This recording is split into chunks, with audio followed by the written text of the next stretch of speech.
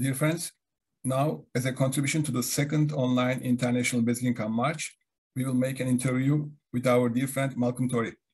Dear Malcolm, very welcome. Well, thank you for the invitation. Dear friends, most of you know him, but let me share short information about dear Malcolm. Malcolm TORRY has been involved in the basic income debate for nearly 40 years. For 20 of those years, he was secretary and then director of the Citizens Basic Income Trust in the United Kingdom. And for 5 years, he was BN's Basic Income Earth Network's general manager. He is now BN's treasurer.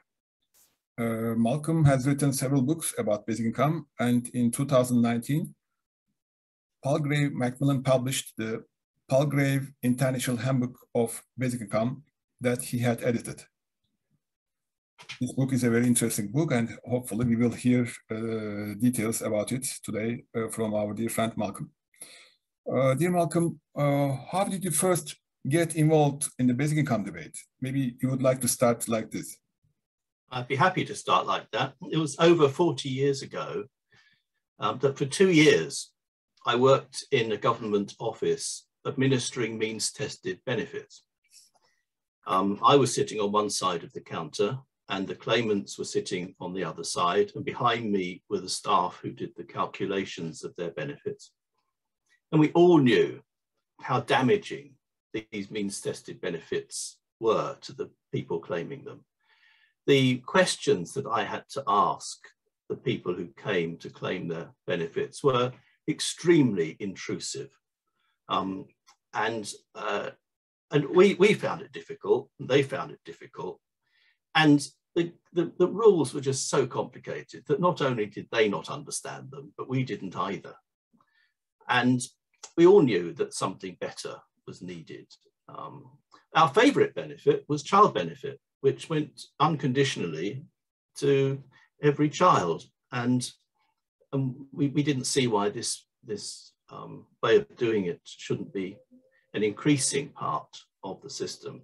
But I then left and became a priest in the Church of England, and found myself serving a parish in which the department that ran means-tested benefits had its headquarters.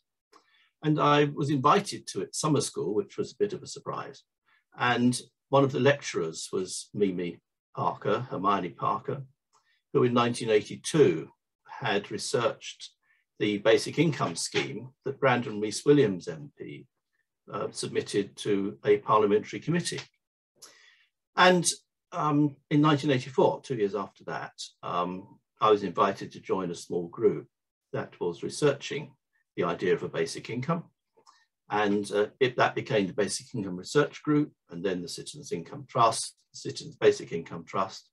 It was the first organisation set up in modern times to research the idea of an unconditional income for everyone. And I've been involved in the debate ever since. It's been an interesting ride in the sense that when we first started back in 1984, there were very few people interested in the idea.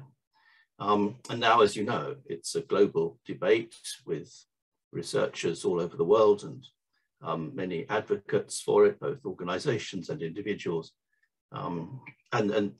It has been fascinating to watch that change and very satisfying to do so.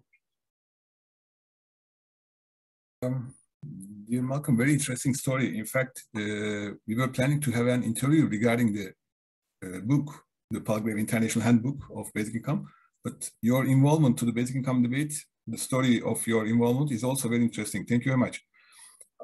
Can you say a few words about this book? I think it is one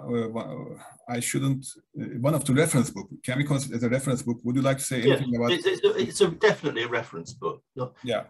It's really a book for libraries, and it's for researchers to use in their either digitally or as a hardback book in their libraries.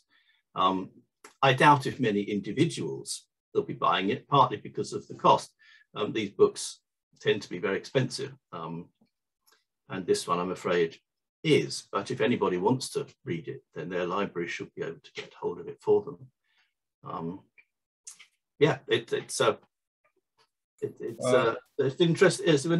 fascinating project to put it together, and the members of BN, the Basic Income Earth Network, many of them were extremely helpful in contributing to that process.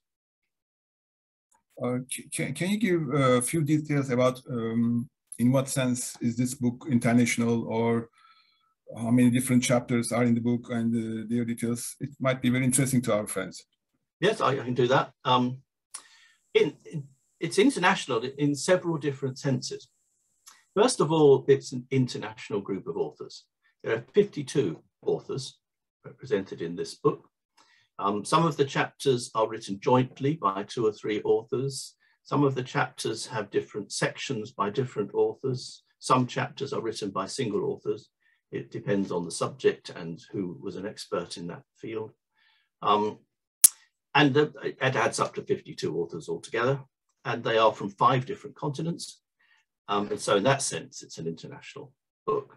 Some of the groups of authors within each chapter are international as well. And I tried to put together some younger scholars with some more experienced scholars who could work together on producing some of these chapters, which was a very creative process, both for the book itself and for the young scholars themselves who were able to work with experienced people in the field.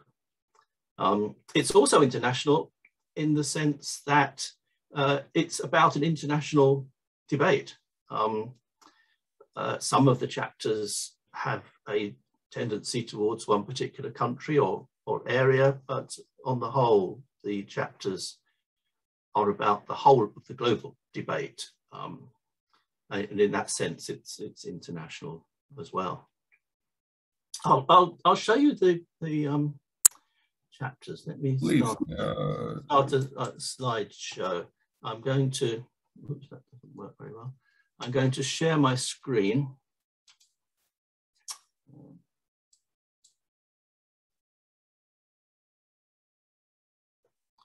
I hope I've got that right. Can you see my screen, Ali? Yeah. Yeah, okay, I'll, let's put the slideshow on. Here's the cover of the handbook. It's an international handbook. Handbook in the sense that it tries to cover the whole of the basic income debate. Obviously, it's very difficult to do that nowadays because it is such a broad and widespread debate, but at least we did our best with this handbook. I have to say, first of all, that it was published 2 years ago now, nearly. Now that means that it's out of date. Whether there'll ever be another one, I don't know, but it's still well worth reading. And some of the chapters, of course, are only out of date in relation to details. But I'll show you the chapter titles. There's an introduction. The second chapter is about definitions. It's essential whenever we're discussing basic income to be clear about definitions. And there were some really good sessions at the recent Congress about that subject and debate, and we'll continue on that important matter. In any research project, it's important that everybody should be on the same page as to what the basic income definition is. Even though around the world there might be diversity, within a particular project, you have to be clear about the definition, and every participant has to stick to it. Otherwise, the project as a whole doesn't make sense. And so this chapter offers a clear definition of basic income and its characteristics, and all of the 52 authors stuck to that definition as they wrote their chapters. Carl Weidequist, another long-standing scholar in the field, wrote a brief history of the basic income debate, designing his chapter around what he calls 3 waves of support. Then there are several chapters all about the likely effects of a basic income. employment market effects, social effects, some effects of basic income on economic variables, and ecological effects.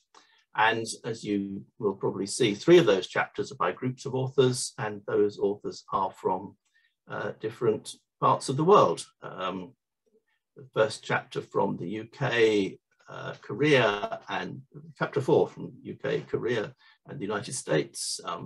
Chapter 5 is by a single author from Australia. Chapter 6 is by a German younger researcher working with Meghnad Desai, a long-standing economics academic. And the chapter on ecological effects of basic income is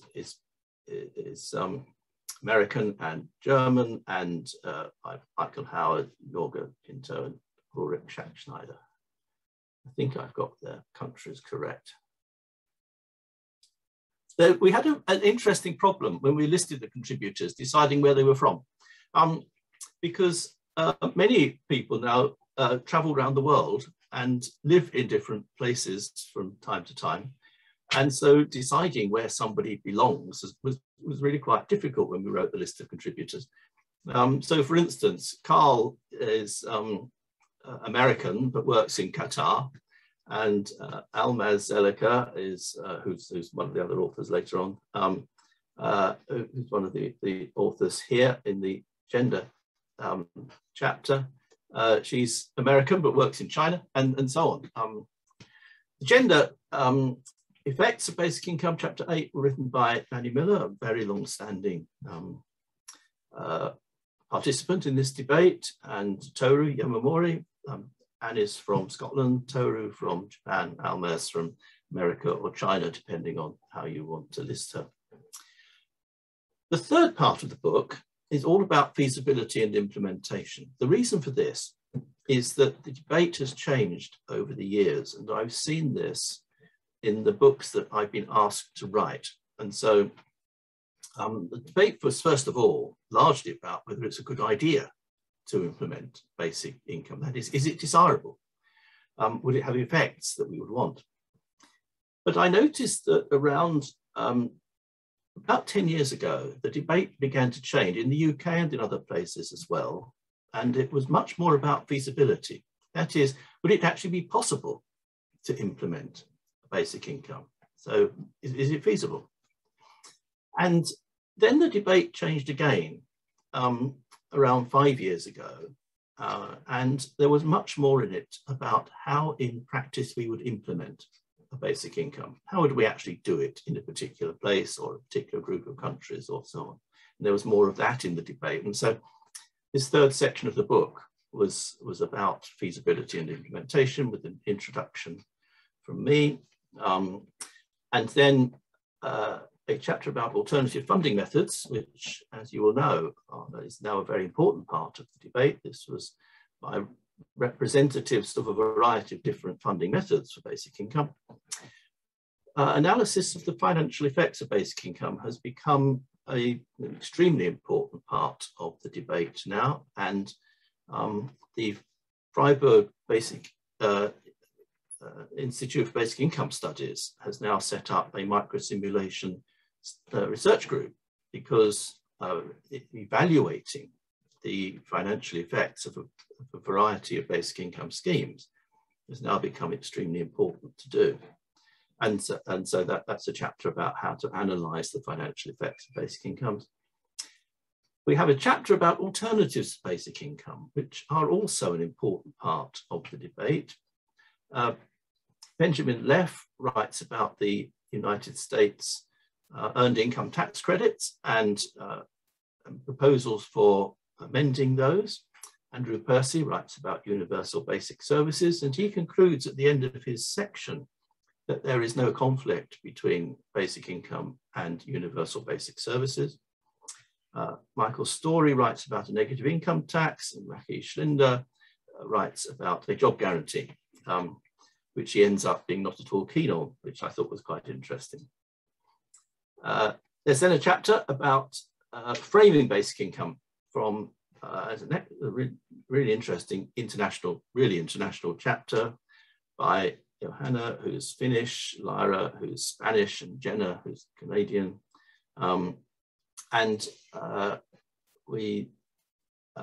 It's about how the media understand basic income and how the idea is understood. And it's an important chapter for advocates to understand as to how messages can be framed, how a basic income can be described, and so how it can be effective in the wider debate. Then a chapter by the previous chair of the Basic Income Earth Network, Louise Haag. Then part 4, is that? Yeah, that's then part 4. Pilot projects and other experiments. These have been a really important part of the debate over the past 15 years now.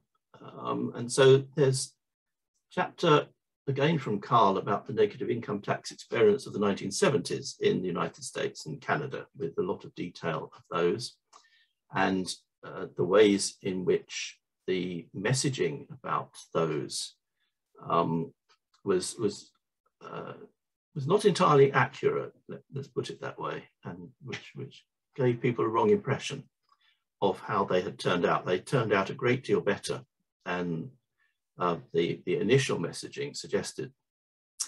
There's a chapter about Brazil, which has been a really important country in the debate. So we needed a chapter about Brazil, about its various experiments, and about the legislation which the Brazilian Parliament passed to move towards a basic income. So we asked for that. And then Iran's cash subsidy program. By accident, Iran is probably the closest we've ever got to a national basic income. And that's a really a chapter by 2 Iranians who understand what's happened and the significance of that event. We then have a chapter about Namibia. All of these chapters about experiments are by the people who were intimately involved with them. And so it's Claudia and Dirk and Nikolai from about the Namibian project, Sarath Devala, currently chair of Basic Income Earth Network, about the Indian pilot projects, Jürgen, Antti and Vaiko about the Finnish basic income experiment. And then we have a wide variety of different experiments and proposals for experiments in Spain, Netherlands, Scotland, Switzerland, the Eastern European countries, and Korea, from people intimately involved in those. Some of them are discussions about future experiments. Some of them are experiments that have happened of various kinds. Some of them basic income experiments, some of them not, but with lessons to teach the basic income debate. Part 5 is all about ideas, political and ethical perspectives, because these have been very important in the debate as well, of course. Philippe Van Parish's contribution, vast contribution to the debate has been mainly in the field of ideas. And there have been a lot of other contributions to that part of the debate. And so there's a chapter on libertarian perspectives from Miranda and Otto, again, international chapter with Miranda, an experienced American scholar, working with Otto, a younger Finnish scholar. We then have a chapter on socialist arguments from David, Daniel and Makish, who wrote that together. We have a chapter from Joe Crisp and Luke Martinelli from the University of Bath on the idea that basic income is actually neither left nor right. And there's a really important aspect of this debate. The basic income idea does not fit the normal political spectrum. It doesn't belong to any particular political view. It can belong to all of them. Trade unions and their changing, continually shifting attitudes and diverse attitudes to basic income has always been an important aspect of the basic income debate in modern times, and it will continue to be so. And this chapter is by Troy and John, both from Australia. And then a chapter on the ethics of basic income from Simon Birnbaum in Sweden. I offer a few tentative conclusions at the end, but they can only be tentative because there's such a vast amount of material in this handbook, and it covers so many different aspects of the debate that actually writing a concluding chapter was extremely difficult. And so it has turned out really very tentative.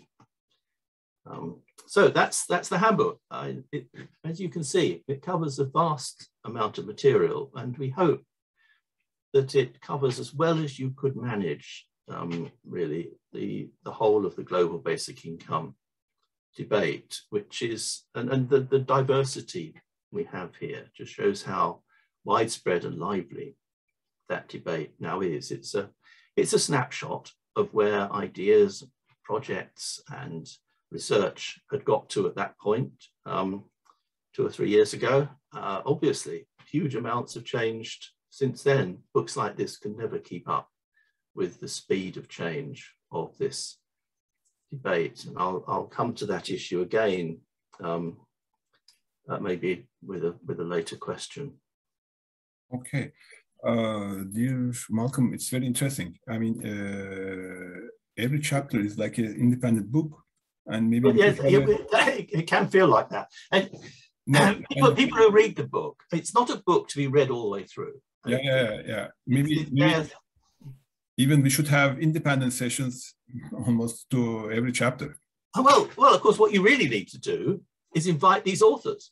It would take you quite a long time to get through all of these authors, but to invite the authors to talk about their chapters would be a really educational process.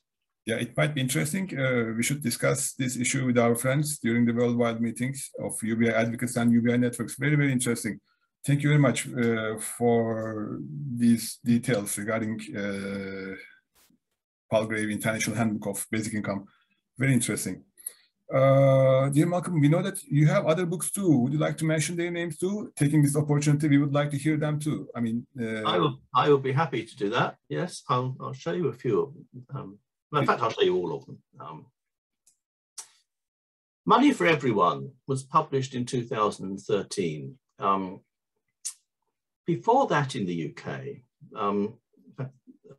13 years before that, 2 introductions to the subject have been published, one by Tony Walter and one by Mimi Parker, which was called Instead of the Doll, which was full of her usual tables and graphs and was an early example of financial analysis of basic income schemes. Tony Walters was more of a general, shorter introduction relating to ideas. Whoops, not yet. But it had been a long time since a general introduction had been published anywhere in the world, really. And as I say, it was over 10 years since one had been published in the UK. And so the policy press asked me if I would write a general introduction to the subject, which I did. It's Money for Everyone, Why We Need a Citizen's Income. Citizen's income had become the term for basic income in the UK around 1992 for various reasons. And the terminology has shifted. Citizens' income, citizens' basic, they all mean the same thing. They all mean a basic income, an unconditional income for every individual, but you'll sometimes see the term citizens' income on some of my books. So that was a general introduction, mainly about would basic income be a good idea? Then I was asked by the policy press 4 years later to revise the book so that they could publish a second edition. I read the book and realized just how out of date it had become very quickly. And it was impossible to revise it and for it still to be relevant. And so I actually had to write a new book. There are bits of the old book in it, but the publisher decided to give it a new title. That's the publisher's title for it. We kept the same we kept the same image on the front to make it clear that this was actually a follow-up to the original book. But it's a very different book, and was much more about feasibility and implementation in it, as I said, because the debate had changed substantially in those 5 years. This was published in 2018. 2015, I was asked for a short, cheap paperback about basic income, and so I wrote this one, 101 Reasons. I actually started off with a longer list than 101, had to cut it, and sometimes regretted some of the ones that I had to cut. It just shows you how many good reasons there are for basic income. Feasibility had become a really important part of the debate by about 2014, 2015. So in 2016, Palgrave Macmillan published this book, The Feasibility of Citizens' Income. The books I've just shown you from Policy Press are relatively cheap paperbacks. This was a much more expensive academic hardback book. Because it's full of research about feasibility. And if anybody's really interested in whether a basic income is feasible, then this is the book they should be perhaps borrowing from their library rather than buying. I was asked for a book for the churches, the Christian churches, and so I wrote Citizens' Basic Income, A Christian Social Policy, which Darthan, Longman and Todd published. It's again a cheap paperback, in fact an extremely cheap paperback. I think it's still £5 on their website. If you go to the Darthan, Longman and Todd website, which is quite remarkable for a book today. There had never been a multidisciplinary study, and so Edward Elgar asked me if I would write one. What it is each chapter starts off from a different academic discipline, say sociology or social administration, the law, history, economics, and so on, and asks what that discipline has to say about basic income, and also what basic income has to contribute to that discipline's ongoing development. And so this was published a couple of years ago. No, it wasn't published just last year. It was a fascinating book to write because I had to get involved in academic disciplines I'd never had much to do with before. So if you're interested in what a particular discipline has to say about basic income, this is the book to go to. I've written a number of chapters in other people's books. This one, for instance, this is just one example, edited by Christopher Deeming. This has a chapter in it about how minimum income standards relate to the basic income debate, and I gave a presentation at the recent PN Congress on that chapter, if anybody happened to be in that session. I do quite a lot of microsimulation research. This is a computer program that has coded into it all of the tax and benefits regulations of a country, in this case the UK, and you pass through it a vast amount of financial data on a statistically significant sample of households in the country to produce a lot of useful statistics. You can then learn how to rewrite the program. So you can insert basic incomes into it and change existing tax and benefits regulations. Then you put the data through it again to obtain a whole new set of statistics. You can then compare the two sets, and that will tell you what effects your basic income scheme would have in the real world. It's an extremely important tool that we now have, and it can evaluate illustrative basic income schemes. And it provides real world information about what would happen if we had that kind of basic income scheme. This is my most recent piece. I'm now being asked to write one about Wales in particular, which will come out fairly soon, I hope. So that's my most recent published version. Here's the most recent book, Basic Income History. It's a history. It's the first comprehensive history of basic income, and it was published very recently. Again, unfortunately, it's a rather expensive hardback, but the electronic version of it's much cheaper. Edward Elgar have a policy of expensive hardbacks, but cheaper electronic versions. So people may well want to look at that. if anybody's interested in these books and wants to look at where the publishers are and where their websites are, then you can simply go to that website, torry.org.uk, basic income on the end. And that will take you to all of those books and the publishers' websites of all of them. Very, very interesting.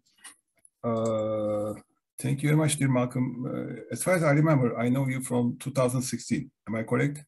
Something like that, yes. South Korea meeting. It must be. You were in South Korea, in Seoul, right? Oh, actually, no, I wasn't in South Korea. No, it must be after that, Ali. I couldn't get to South Korea. Portugal then. 2016. Lisbon? Must be Lisbon. Yeah, it was Lisbon. I've been to all of the. So I know there have been there have been periods when my life has been extremely busy for a variety of reasons. Yeah. So yeah. I got to a couple of the early congresses in Paris in 1992 and in London in 1994, which I helped to organise. And then there was quite a big gap. I was a full-time priest in the Church of England in very busy parishes, and we had young children, and just getting away for that period became really very difficult. But I was able to start going again in 2017. Been to all of them since then. Yeah. I think the BN congresses are a vital part of the basic income debate. They enable people to exchange good practice, to get to know each other, to exchange research results. And I think the one that Glasgow managed to run online this time was a superb event, especially given the problems of the pandemic and having to do it all online. I think they did extremely well. And the last face-to-face one we had in Hyderabad, 2019. It was brilliant in 2019. And so I look forward to what Australia managed to put together next year. No, my point was, I know you then more than 4 years. I know you, but now I know you much better after this interview. Well, it's been a pleasure to get to know you too, Ali. And it may not be entirely relevant to this interview, but it was a pleasure to come and see you in Istanbul. No, it was our pleasure. See you on your home territory. Yeah. Dear Malcolm, as a last question, as a senior advocate, basic income advocate, do you have any suggestions to the basic income advocates? I mean, maybe. Yes, I suppose in one sense, I don't, in the sense that everywhere basic income is debated is different. And so what happens in one country, one context, will not necessarily tell someone in another context what might be useful for them to do. So I think within each country, it's essential that people work together, talk to each other, construct projects together, and so on. And in particular, that people who do research and people who are more, might call themselves activists, should work closely together. And people who have varying ideas should work together. Now, I also think that as well as people within each country working closely together, people around the world do need to work closely together, but not on the details in one sense, simply because those have to be dealt with within each country. Yeah. But we can all share good ideas. We can all come to understand some of what's going on in other countries. There may well be things that we can learn from each other around the world. And that's one of the reasons we put that handbook together, so that we could learn so much together. And it was an extremely useful process for the authors as well. But one of the things we all agree on is that we want to see a basic income implemented. That's at the heart of what we're all doing, because we know the benefits that would provide. We know that a secure layer of income would be extremely useful to so many people now. But beyond that general agreement, there are, I'm well aware just how many differences there are around the debate. And one in particular, I think is quite significant, and that is about the level that a basic income should be paid at. And there is significant difference between those who believe that only the basic income you could live on should be advocated, and others who would say, as a first step, we need to go for something smaller, so long as it's a basic income. Yeah. It's a secure layer of income. The only point I would make about that is that all of these differences are entirely understandable. And I understand why people would like to see a livable basic income to start with. I'm hoping that they will understand that people like myself who research feasibility in terms of financial analysis have to say that initially a smaller basic income may be required. What is vital is that people with different views about the levels of basic income should work closely together. And it's perfectly possible to do that. And I think it's an essential task now for researchers and advocates, first of all, in general, to work together, but also to work together even if they have differing views about the level at which a basic income should be paid. We can all learn from each other. We can all work together. And the debate will be more fruitful if we do that. Thank you. Thank you very much, dear Malcolm. In fact, that's what we are trying to do also. I know you're doing an excellent, you're doing an excellent job with your UBI advocates. I think it's a splendid initiative. Everything is for introducing additional tools for communication, interaction, and collaboration. Thank you very much, dear Malcolm. It was very beneficial for me, both regarding the Palgrave International Handbook of Basic Income, this book, and also regarding your other books. Thank you very much for everything, for your time. Well, thank you for your contribution to this now considerable global debate, and particularly the contribution that UBI Advocates is making. Thank you. Thank you very much. Hope to see you during the online march. Indeed. Yeah, I shall visit it. Yes. Thank you. Bye-bye. Okay. Bye-bye.